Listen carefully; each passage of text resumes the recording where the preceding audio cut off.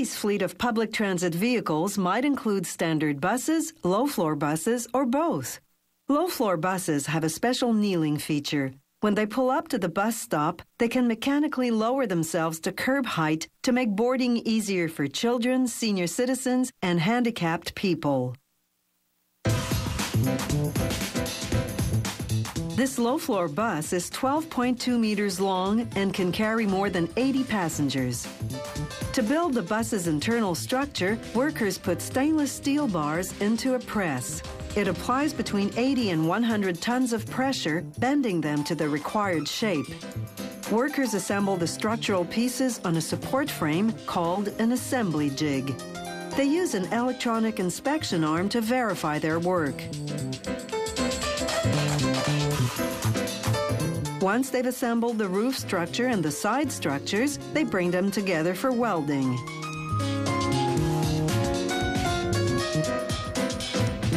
Everything goes on a rotating jig. It turns like a giant rotisserie, giving workers easy access to whatever part of the bus they need to weld.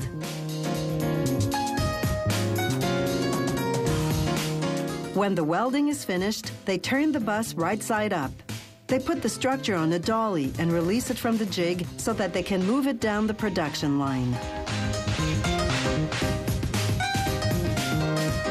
Meanwhile, the stainless steel structure for the floor of the bus takes shape.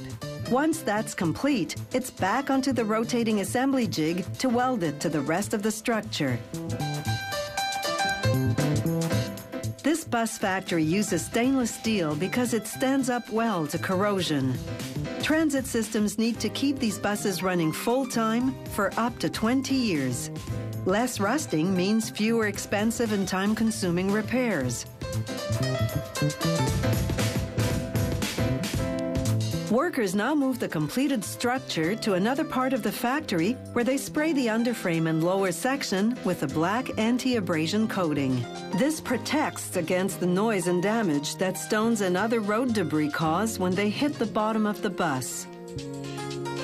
Next, workers apply high-strength glue to the floor structure and lay down a subfloor. Then they drive in screws for reinforcement. Now they turn the bus upside down to install 4 tanks of compressed air under the roof. 3 are for the brake systems, the 4th for the doors and other mechanisms. Melamine ceiling panels hide everything that's under the roof. Next, the engine's radiator goes in at the rear of the bus. Then workers turn the bus right side up again and lay down a waterproof vinyl floor covering that's specially designed to withstand heavy-duty transit use. They cover the sides and roof with fiberglass panels. To prevent corrosion, workers use glue rather than screws or rivets. Then they attach the fiberglass front of the bus to the rest.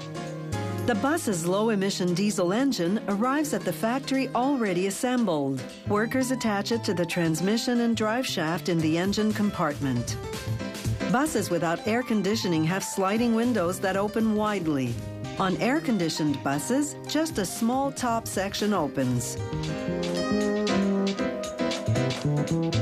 The upholstery on the molded fiberglass seats is a velour-like fabric woven onto a strong canvas, then glued onto a fiberglass insert.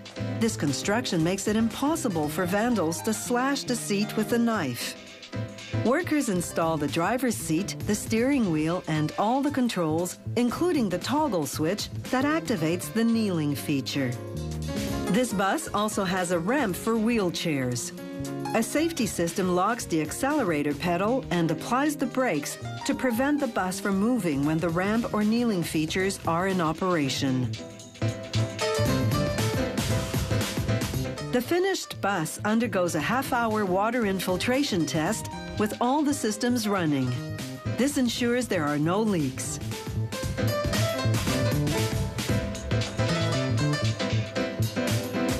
At every phase of production, the factory does a quality control inspection, checking everything from mechanical safety to finishings, right down to the tiniest of details.